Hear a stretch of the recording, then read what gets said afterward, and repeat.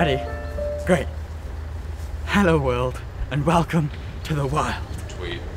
Now, today is a very special day, because we've had reports in the area of a very rare Lagomorph. You may know it as a normal rabbit, but in the reports it has very peculiar behaviour. So today, our main objective is to firstly find it, and then hopefully catch it. It's going to be a good day. James, I can see it. James, it's coming. Where? It's coming now. James, play Where it to? off, play it off, play it off.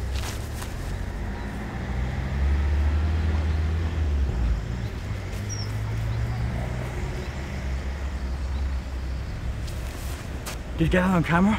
Please tell me you recorded it. Of course I did. Oh my god. We could have had the first footage of a rare breed. Are you sure? Just seemed like an average cotton ball rabbit. I'm sure. I'm a member of the ARBA. I know my facts. Alright. Jeez. Oh, come on. Let's go find it.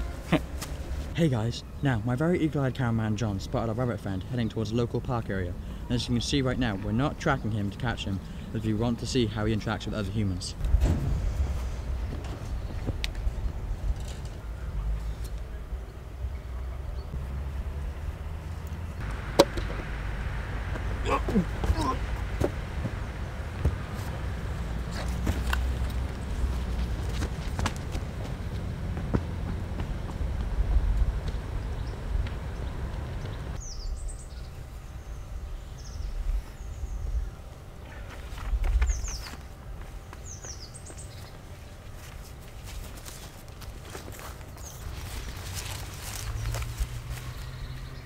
Wow, these are the actual rabbit droppings.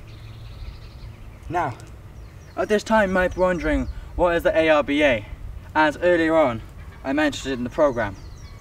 Now, it stands for the American Rabbit Breeders Association, and as I'm one of the 30,000 plus members, I know two things for definite. There's 45 recognised breeds of rabbits, and the rabbits eat their own droppings. Now, I've always wondered, if rabbits eat their own droppings and obviously survive, why can't we? After all, we are both mammals. James, what the fuck are you doing? What? You're eating the rabbit's shit. Oh, seriously, it's good. It tastes good. It looks like our male rabbit friend has found female attraction. Let's see what happens.